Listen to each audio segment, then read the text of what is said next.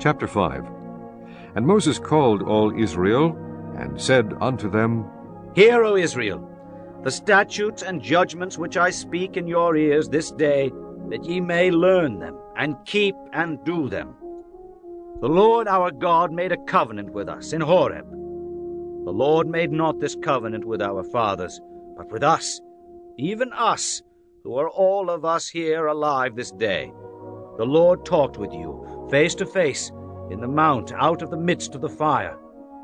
I stood between the Lord and you at that time, to shew you the word of the Lord. For ye were afraid by reason of the fire, and went not up into the mount, saying, I am the Lord thy God, which brought thee out of the land of Egypt from the house of bondage. Thou shalt have none other gods before me.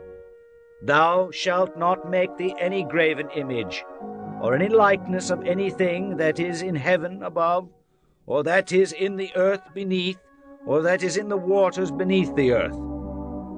Thou shalt not bow down thyself unto them, nor serve them.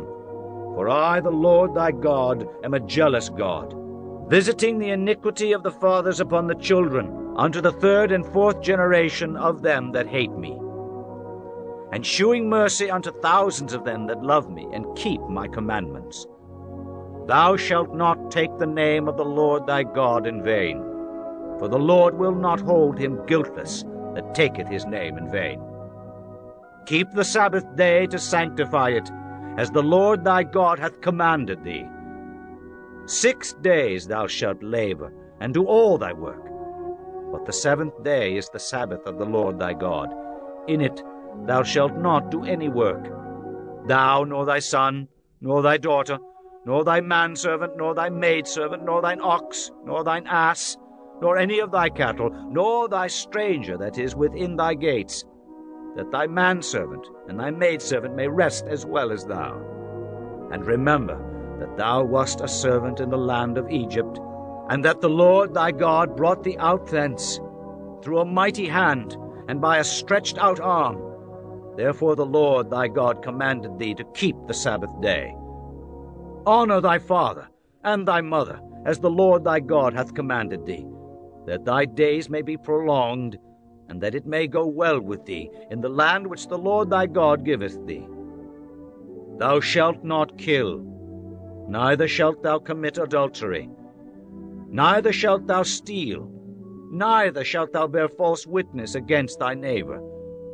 Neither shalt thou desire thy neighbor's wife, neither shalt thou covet thy neighbor's house, his field, or his manservant, or his maidservant, his ox, or his ass, or anything that is thy neighbor's.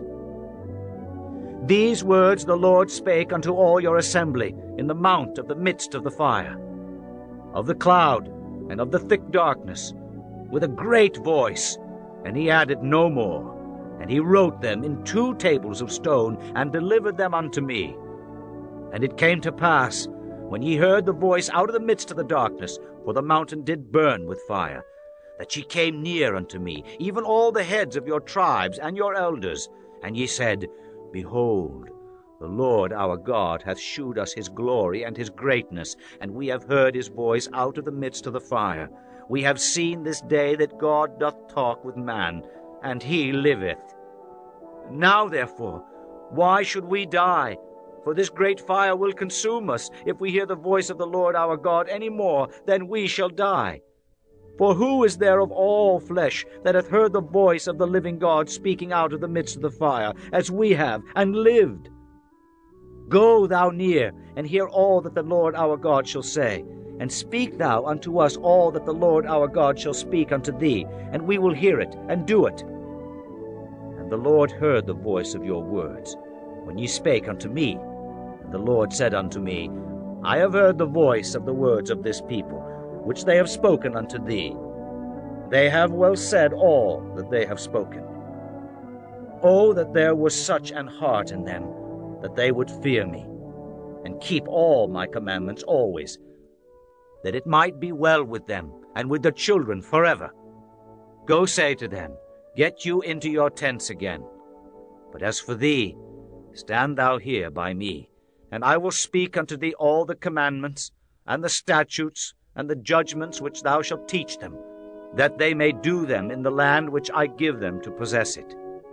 Ye shall observe to do therefore as the Lord your God hath commanded you. Ye shall not turn aside to the right hand or to the left.